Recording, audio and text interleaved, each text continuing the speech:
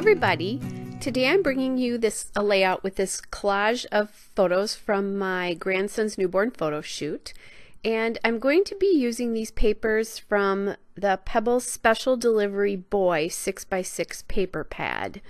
It's an older collection, and so I don't know if it's available anywhere online or in stores any longer, but I did get it at a closeout store. I had pre-selected 4 papers from that line, and so I'm going to put these together in just a grid on this 12 by 12 piece of paper. And I just pulled a piece of cardstock from my cardstock stash. I used to use a lot of cardstock on layouts. I don't use so much cardstock anymore. I do make cards, but infrequently, just when I have a birthday or some special occasion coming up. So now I'm putting these papers down, and I'm using that dot paper and this really beautiful, lovely navy star paper. And then I have this word paper that I'm going to put down.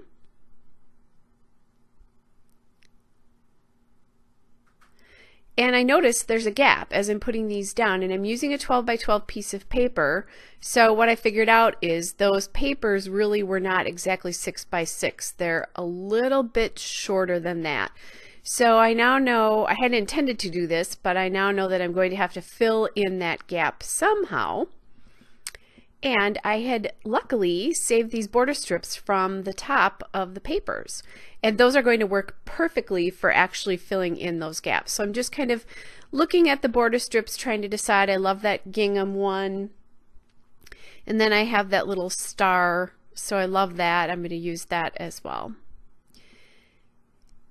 And I'm using that Dewdrop Memento gray flannel ink just to ink up the edges of those border strips a little bit, just to help them stand out against all those patterns. And I'll just quickly get that done and get them on. I think I thought my mat wasn't quite straight or right here, so I was playing with that a little bit to get the angle right for you. And what I'm doing is I'm just really eyeballing these strips. The collage itself is 8 by 8. So it's going to take up a lot of real estate on this page. Sometimes it's nice to do something in an 8.5 by 11 or 8 by 8 photo collage because there's room for embellishing, but not a ton. And I get these down. This was such an easy solution to this, and I so rarely use my border strips, especially when I'm pulling them from a 6 by 6 pad. I don't have a ton of 6 by 6 pads, but I do have them, so it's nice when I get to use them. Now I have the package of die cuts as well from the Pebbles Special Delivery Baby Boy collection. Those are the die cut cardstock shapes. So I'm going to go to those to try to decide what I want to do, and it has this just die cut baby word that I'm going to use and end up using it as my title. And I loved that little bird. So just because he's such a little baby bird. And I also thought, you know, how often am I going to use a bird on a layout? So what I'm doing right here is trying to decide how I want the word baby to go, because I was thinking I really wanted it to cross not completely into the middle, but more into the middle. And then when I look, I really don't like that Y sitting on the border strip, no matter what I do. So I'm going to keep the baby in really pretty much mostly in that left lower quadrant. And then what I did is I'm going to embellish in a diagonal, and if you include the word baby, it is a triangle of embellishments. So I pulled that flare from Lawn Fawn, and now I'm showing you how I made my own embellishment there. I used an epoxy circle from the Paper Studio that I've had a very long time, probably at least a year, when Inky Quill, who's Adele Toomey, who's Inky Quill on YouTube, made her first circle embellishments. I thought it was a really cool idea because if you don't have the right flair, it's a neat idea, which I didn't have the right flair for this page. And so I did pre-make that ahead of time because I'd kind of not pre-constructed my layout, but I had some ideas of what I was going to use. So what I did is I used that heart punch there, just a piece of paper from the collection, and another piece of paper to back the epoxy circle, and it's done. Now I have heard that the epoxy circles can yellow over time, so if that's something that's really going to bother you, you know, don't use them. But if you don't care so much, that's fine. And I do have a ton of photos of this young man and his family, so if that one epoxy circle yellows, I'm not going to worry about it so much. So again, to make all of these die cuts stand up off the page a little bit, I'm going to ink them with that gray flannel ink again. I actually didn't pop any of these up off the background, which I'll often do. There's dimension on this layout, but there's not a ton of it. I think part of it is that the papers in the background are pretty busy, but that photo collage, there's so much going on in it. But I love these pictures. It's just a great representation of that photo shoot. And what I'm doing here is I pulled a puffy sticker from the Amy Tangerine Matte Puffy Stickers. It says "With Love." I think it's from Stitched.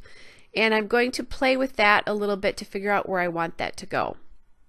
I've had these stickers for ages, and I keep packages of things that I want to use up just to the left side of my desk, right near my elbow. And there were three diaper pins on that, one of them blue, one of them like a green color, and one of them a peachy orange color. And so I'm so glad I used the blue diaper pin. Now I just need to use the other two diaper pins. So I think there's 2 diaper pins and an acorn left on that sheet. So I need to get those used. Might have to use the acorn on like some sort of foresty page or something, because it's not fall here, it's actually spring. It'll be a while before I have fall pictures to scrap again. But anyway, it's a good way to get things used up because they're always out. And so when I'm looking for something, I'll go to that spot first to pull things. Just getting this down. It's nice I was able to use the dots on this polka dot paper to line that word up to make it really easy.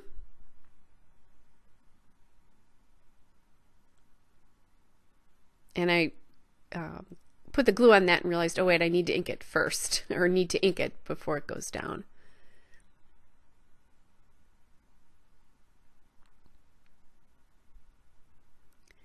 And there's where the diaper pin's going to go, is right there. Now I'm kind of looking at this and realizing that I have nowhere to journal anything. Not that I need a lot of journaling, because this will go in a section of my scrapbooks where there's a lot of photos, but I want something. Plus I decided I really wanted a little bit more behind that bird, and I found this tag with like birth stats on it and decided I really liked that. But once I did that, then I had this kind of awkward gap right there. So I moved that little epoxy circle up just so that it covers that gap. And I almost put that down without inking it, which I do ink a lot, but it's not always part of my process. So I always have to think about it when I do it. I'm just getting the placement there right so that all of the lines of the bird, the circle, and that tag don't completely line up. So those are down. And I was just looking to see, I want something now to anchor that top cluster. There's 2 elements there, and I want something else. So I'm going back to the 6x6 pad to see if I can find anything there. There's some small like little journaling pieces and letters and that kind of a thing. So I was playing with that to see if that might work. And I was thinking about using that label punch to punch a label, but I wanted to check out some other pages in there just in case. And then I ran across this page with the little journaling pieces and decided, oh, that is perfect. That'll be a great shape, because right now there's a very long element there, so I really wanted something a little bit more square, and the labels would have been long and rectangular width-wise. So I really liked the way that looked when I put that little paper frame there. So that's what's going to end up anchoring that cluster up in the top. As I said, I really don't have that many 6x6 paper pads, but I am enjoying working with this one quite a bit.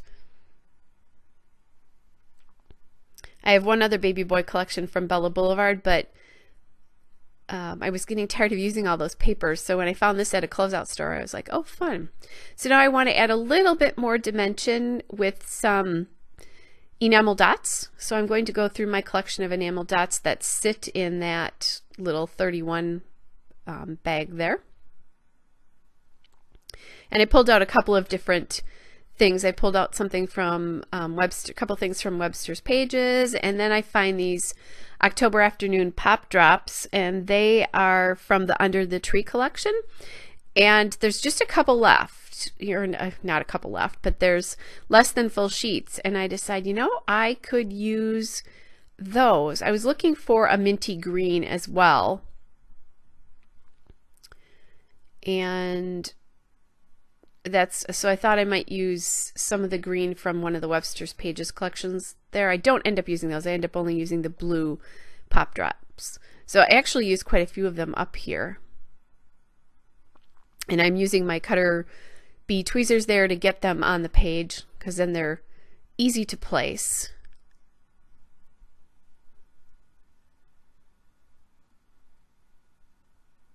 Looking at different sizes to put on there. I am just about done with the layout. I don't think I told you that the heart punch, I believe, is from Hobby Lobby, if I remember correctly where I got that punch. So it's a pretty small punch, maybe less than ½ of an inch. I'm just loving the way this came out with that dark paper anchoring everything on the bottom and then some of the lighter patterns on top. An easy way to use a 6x6 pad, actually. I'm just about done here. So at the end there'll be a detail shot and a couple of still shots.